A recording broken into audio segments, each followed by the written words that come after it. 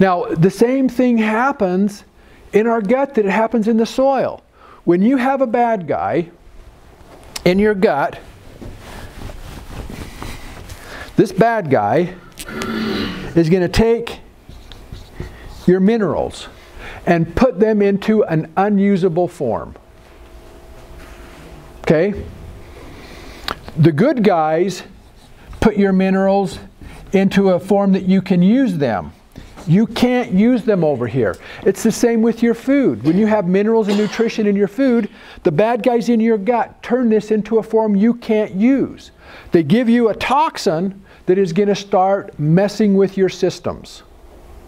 Okay? And it happens slowly over time. Okay? The good guys don't do that. They put things into forms that we can use. And so this stimulation of pathogens in every environment has a dire consequence. It generally doesn't happen very quick. But when we get a stimulated organism like Clostridium botulinum, and we produce that neurotoxin, you can take children out in weeks. It doesn't take 30 years to cause cancer that way. It'll kill them really quick. Same with our chickens. Is we have glyphosate come in on our feed, even organic guys. The glyphosate's in your feed. Okay? And you don't always get to start with non-organic or organic seed. And the thing is a lot of these organic fields that are now organic haven't been organic. They've had glyphosate sprayed on them. And for decades. The plant's still taking it up. Okay, we don't have a safe place in our environment anymore where there's not glyphosate. And so these are just things that we're dealing with. The only defense mechanism is we can't let the stimulation of bad guys overrun the good guys. And then we have a barrier against the problem. Is we're constantly reinforcing the good because we have this influx of bad. So what time frame would you say if you got a good population of microbes would take out the glyphosate? You can if you're diligent and you want to brew your own microbes, create the right microbial balance in your soils, less than 2 years you can take the glyphosate out. Because you have to have a microorganism dismantle this sucker. Okay? But how are you going to kill your weeds in the meantime? Okay, so the first thing is okay, we still got weed issues. Okay, so if we're going to use glyphosate, can we reduce the problem? Okay, can I put less glyphosate out there? And so we have a product that's called Argosy, and let me see if I can find the sheet. It's this guy right here. And what it does, it's a polymer. This material was used in heart stent surgery to strengthen the veins when they put in stents. Okay, so it isn't toxic. But what it does when you mix it with glyphosate is it acts as almost like it saran wraps it onto the plant. Neutralizer. Actually, it's not a neutralizer. It holds it onto the plant and it increases its effectiveness. Okay? And where this stuff got tested that I've seen is you look at the citric industry in California, you look at it in Florida, and I've been to these citrus farms. Is we went down, we've gone to the farms, and we've asked them what their rate of glyphosate application is. Now you guys think you're bad at 32 or 64 or 50 ounces. You guys can't even hold a candle to these guys. These guys are putting out between 15 and 20 gallons a year. And they are not controlling their weeds. And their orange groves are disappearing off of the face of the planet.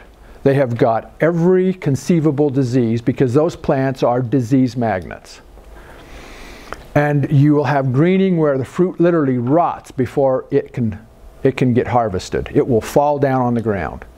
And it is an absolute mess. They defoliate.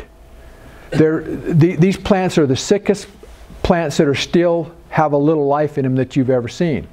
And the problem is a lot of these soils are sandy. So the glyphosate goes down, the tree absorbs it, chelates the minerals, and then you have all the pathogens attacking the plant, putting in the toxins, and the trees just don't function. So they started using this Argosy product on the glyphosate. 20 gallons an acre, and it wasn't killing the weeds. So they put in whatever amount of spray was, like for example, if you're spraying 5 gallons an acre, you use 1.6 ounces of Argosy. It's cheaper than the glyphosate, but you cut your glyphosate rate in half. If you're spraying 32, you go to 16. The next time you spray, you go to 8. We're just increasing the effectiveness of the glyphosate, so we use less. So within 1 year, see, these guys were spraying, they were spraying 4 to 5 gallons every 3 months. That was their application rate. Within a year, they had got it back down to most of the guys were using 64 ounces, and no one was using more than a gallon per acre. And they had almost complete weed control. Now, that's not going to hold forever, because nature's going to come back and say, I'm supposed to have weeds here. So it's going to go around it. The problem is that environment was so toxic that the trees couldn't grow. Well, now the trees are starting to come back because we haven't put this overload of toxin in. Okay, there's still damage, there's still problems, but the system is beginning to repair itself. Right? Yes? During this process, did you just reduce the amount of glyphosate on the farm, or did you also put in beneficial biology? They weren't doing anything with the microbes or minerals. They could have done far better. That's a good point.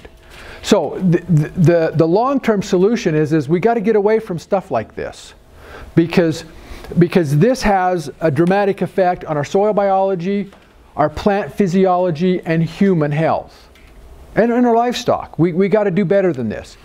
And so, okay, but what we're trying to do is reduce drastically the amount of toxins we're putting out in that environment, because they're all coming back home.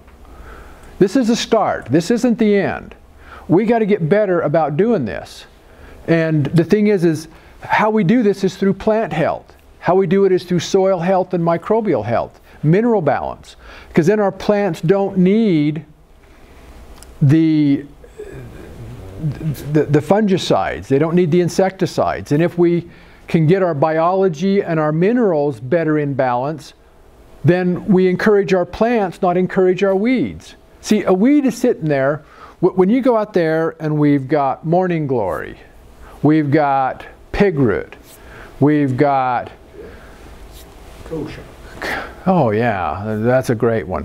What it's telling you is this plant does better in this soil than your wheat plant does, because the conditions allow this plant to do better. Well, we know that if we alter those conditions, it will hinder that plant growing. And the conditions are mineral balance and biology balance. Now, can we do this all at one time? Heck no. This is going to take a while to get there.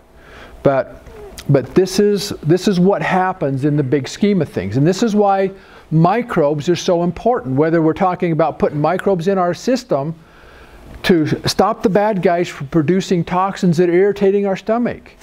I mean, your body's telling you something for a reason. If I've got gas, if I've got a bad stomach, if I'm not digesting, if I'm not eliminating, if I'm not doing all this stuff right, I got some bad carpenters down there making some wacko stuff that my body says I don't like. And so if we straighten out the biology first and start putting some minerals back in there, that's what drives these systems, and that's how we correct things in a big way. And it's very inexpensive to do this. You know, when you look at this, this is pennies a day to fix people putting these microbes and these minerals back in. And we do the same thing on our chickens and our pigs, and our children and us. Is we put these microbes back in because we're whacking them out every day. We put the minerals back in because things are causing us to lose our minerals. And so if we just fundamentally do those basic things, you have a huge barrier against these problems.